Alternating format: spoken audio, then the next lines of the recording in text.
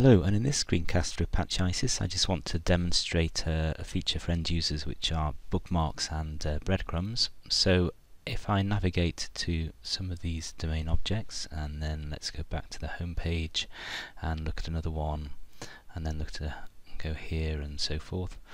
What's happening as I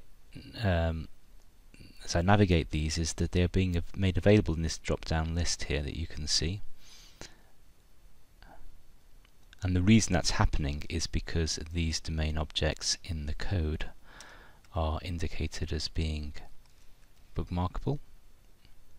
Where's that done? That's actually done in the simple object layout. You can see bookmarking as root.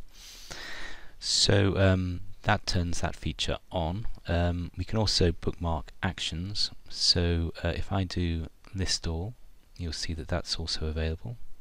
And for that matter, find by name, find all those beginning with an F. That's also there as well.